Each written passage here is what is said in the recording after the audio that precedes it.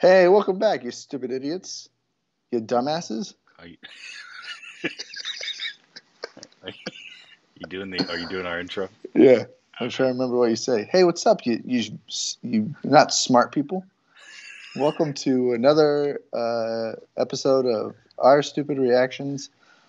I'm Rick.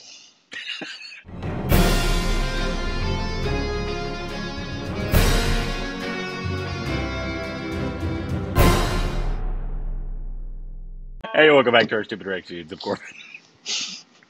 And I'm Zach. It's all become one word. I know. I can never understand you. Hey, welcome back to our Stupid Reactions, of course. And then even when you do the don't forget to click the ding. I'm like, I've probably said it 10 billion times. So, anyways, welcome back, guys.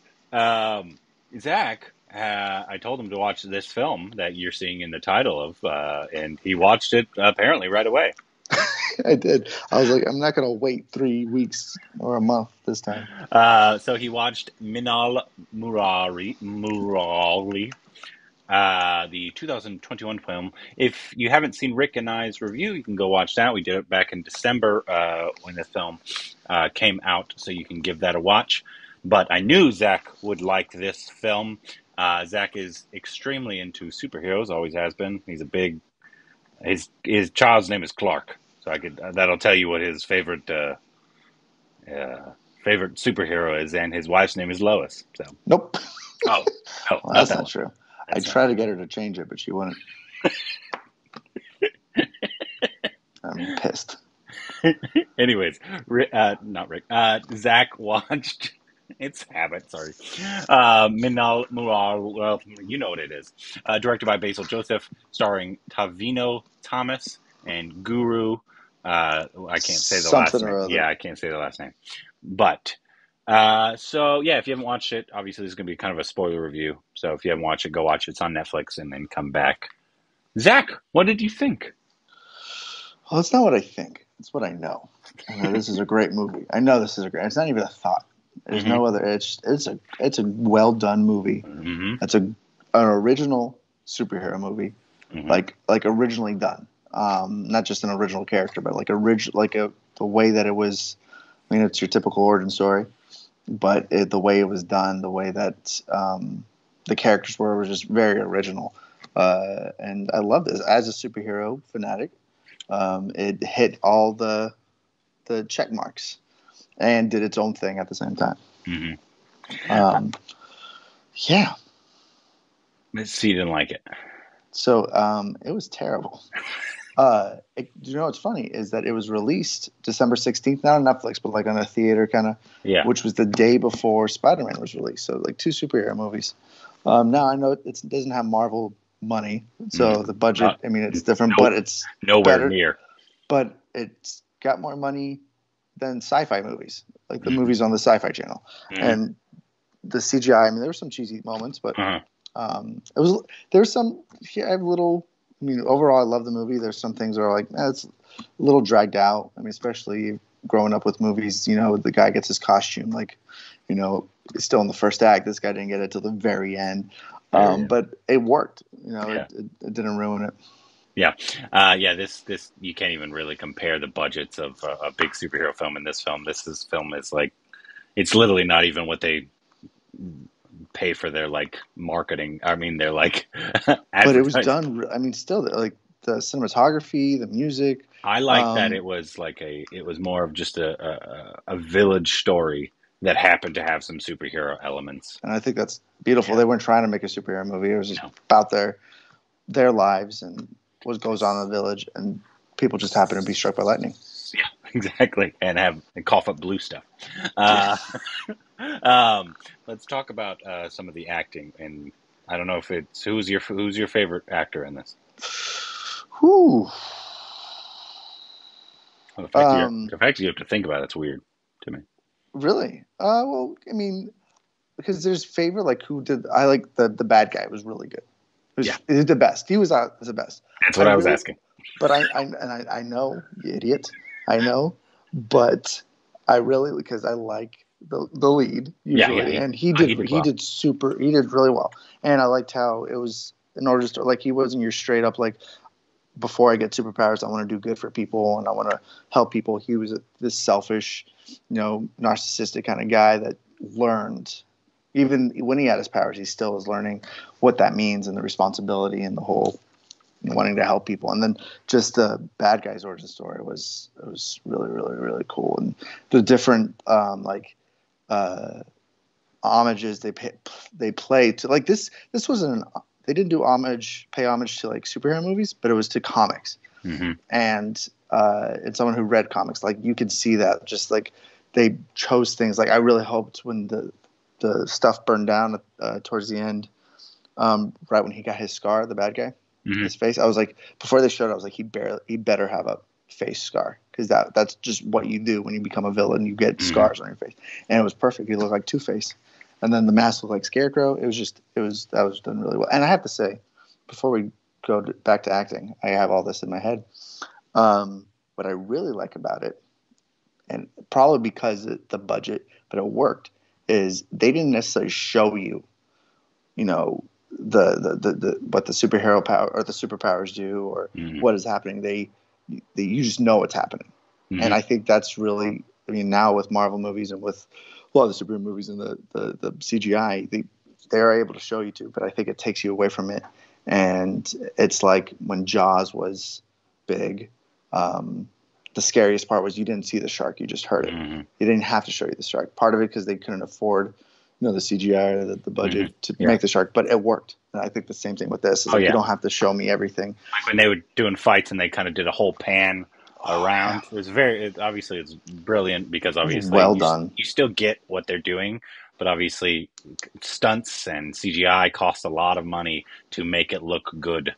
And so obviously I think they did a fantastic job all around. And then there's certain aspects to it that I thought they exceeded their budget in a lot of aspects, even though in some of the CGI you saw it, but the sets at the end with the fire, it was amazing. Yeah, I was like, this is an awesome end scene, the fight scene. The CGI was like when they lift something, in the air. That was kind of you could tell, but that it didn't really take you out of it too much. It was still really, really cool, and I liked they show the Superman poster towards the end, and I thought that was really, really cool. I thought that was the best part. I hated the movie until then. Yeah, this is actually Malayalam's first ever superhero film. That's crazy. First ever. That region. And you've seen, even though you guys on the channel, and I know you're going to be very upset when you hear this. Yeah, don't be mad at me. He's seen two other ones. We just never reviewed it. Real fast. Quick review. Loved them. Yeah. One made me angry. One made me happy. Kumbalaji Nights, and he watched The Great Indian Kitchen. They're going to be very upset that they did not. Which one. They're going to be very upset that they did not get reviews for both those, because those are very loved films because they're both amazing. But yeah, this is their first ever superhero film, and I thought they did a very good job. And I bet that was like a crazy risk to take, and it shouldn't have worked, and it did. I think it did, and the fact that it went straight to Netflix and Netflix bought the rights for that, I thought that kind of showed you how great it was, and just story, because a lot of it. I mean, it took a while for even the antagonist and protagonist to fight, to get the suit and all that stuff, but there was still a lot of good story in that chunk. Well, one of my favorite parts is that they'd spend so much time on the villain's origin, and so you actually care for the villain for a good while, and because I mean, it's pretty well known that Marvel has struggled with a lot of their villains and making good iconic villains, at least in their films. Obviously, they've done a few, but there's been some, but they've had some that they've struggled with to have people really attached to that villain, like a Joker or whoever, right? Loki but I think they did a good job in this one of they built up this story. You kind of knew it in the beginning. I was like, obviously this guy's probably going to go the villain. This guy's probably going to be the hero. But I like the fact that they kind of took you on a journey, and you cared for the character. You felt for him, and you just realized how just of a sad, just human being he was, and that he wasn't just trying to hurt people. He was just wanted to be loved, which is everyone's thing. What do you think about the score? You can cuss on Calm the show. down. It's okay. I know. You got little ears all around me. I don't know who Clark's gonna wake up and say, "What's fuck?" I love the score. The score was so good. It was so cool. Made everything more badass. It was just really. It was, and I've always loved the scores in most of these movies. I feel like they're just really big. Mm-hmm. Does that make sense? Yeah, big, and it was quirky. I thought it was added a quirky element to it as well. Like if I had to compare it to a superhero movie, I mean, it reminded me a lot of the superhero movie, which is technically not, but Unbreakable, which is M. Night Shyamalan, Bruce Willis, Samuel L. Jackson. I always say that's my favorite superhero movie because it did something like this where it took something so huge. It's fantastic. It took something huge, and that one was homage to comics, but it took something huge and really grounded it and broke it down. And that's what this movie did. Now, this movie is a little more comedic and lighthearted. There is a lot of, especially at the end, I mean, the way that the bad guy died was just like, whoa. That came out of nowhere, but it worked. Mm-hmm. That was heavy, but it was more of a comedic movie, but it reminded me of aspects of a kind of just a grounded character focused movie with superpowers. Like Unbreakable. One of my favorite parts was the song part where the little kid was performing and our hero was beating up everyone for like the first time. Cool. That was so cool. That was like that whole scene was really, really, really cool. And I still don't know how he hurt what do they call her, Bruce Lee? The Bruce Lee seemed fine when she got punched, and then now she's wearing a freaking neck thing. But I love that scene. That scene was really good, and I liked her. I liked the characters. Were really because that's always a big thing in superhero movies is the supporting characters get shafted for the most because you have these two. I mean, the main reason you go see the movie is to see the hero fight the villain. Push down your thing. You're slouching. Okay, go. I might just be slipping. I was getting relaxed. You're all the way at the bottom. About this movie. Go ahead. So the supporting characters, because in a lot of superhero movies, those characters get kind of like pushed to the side, and you're just the story's more centered towards the hero and the villain. But I feel like the Bruce Lee, I thought was really cool, and they almost set up like a romantic thing, but didn't really push it. The little boy who kind of taught him all the superhero stuff and how the way he taught it was like, oh yeah, these superheroes exist and they're in America. That's why America is doing all right, because they have Superman and Batman, and we don't know how Batman got his powers. Maybe a cricket bat hit him or something. I thought that was hilarious. I thought that was so cool. And the fact that Jason's origin story, and I like that his name is Jason because I can, and I like how it's spelled. Oh my God, it's Jason Bourne. Maybe that's what it is. What was I saying? The kid and America and his origin story was similar to Superman's, and the fact that the adoption thing, that he comes from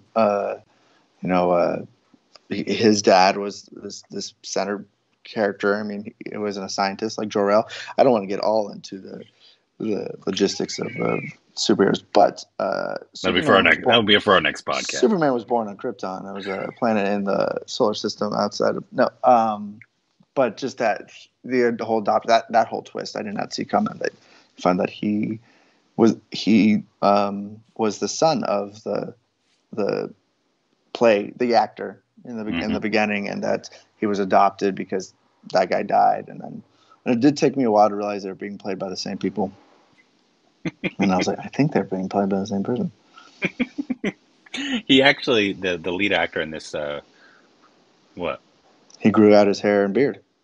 No, that's not what I'm saying. Oh, damn. I was going to guess. No, he did another film earlier this year that I really enjoyed. It was called Kala. Okay. It's another Malayalam film. It's not like superhero or anything, but it's... No, this is the first one, so why would there be another superhero one? You just told me that.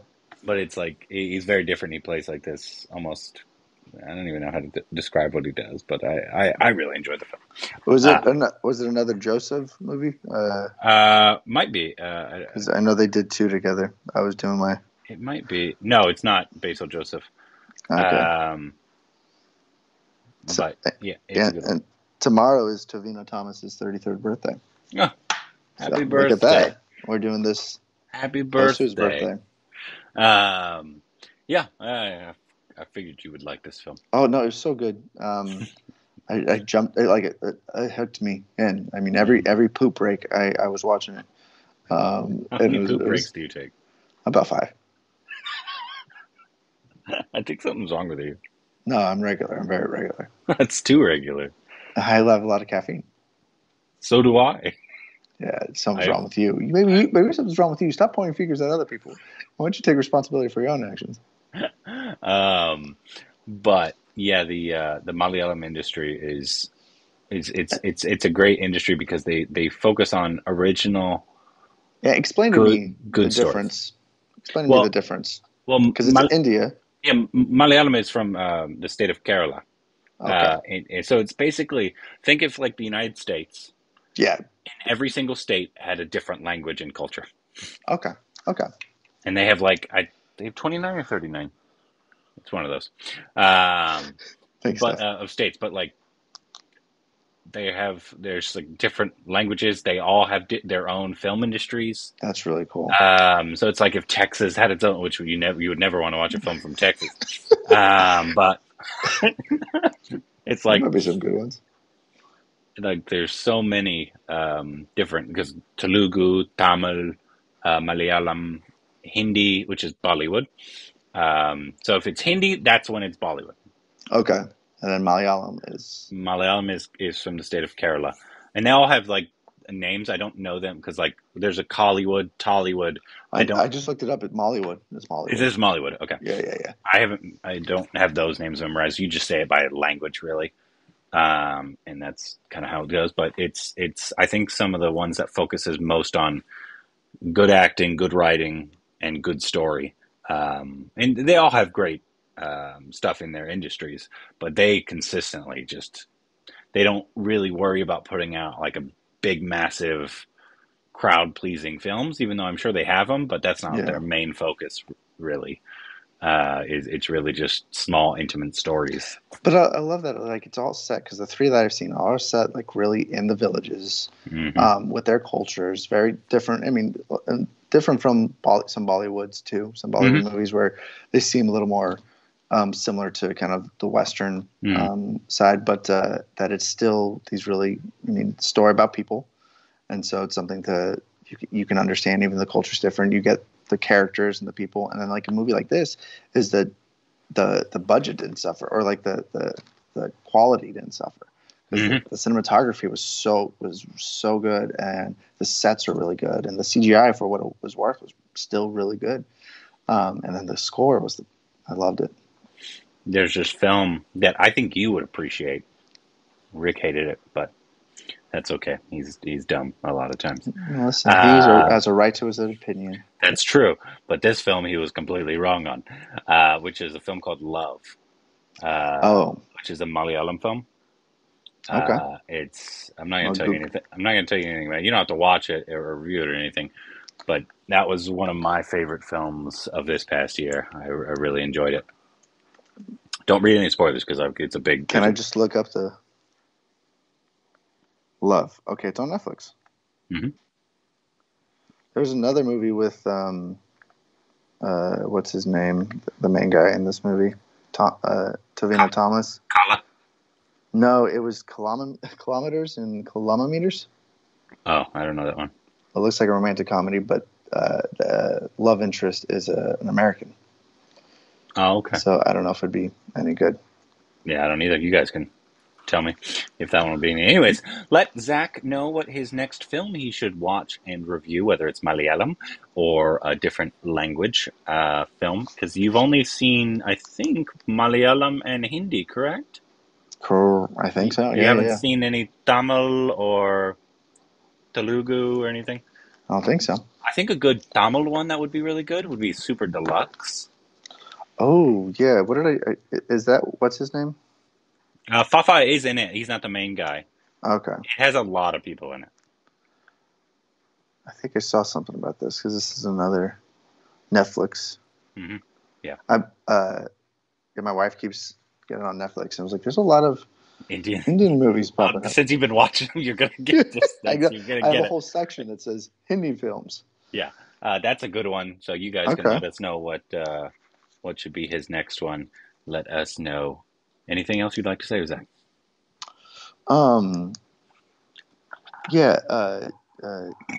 Just take care of people. Just love people. Okay. That's what I got out of this movie. Is it inspired me, and that's how you know it's a good superhero movie if it inspires you. Because every time I get out of a superhero movie, for the most part, there's some movies I haven't.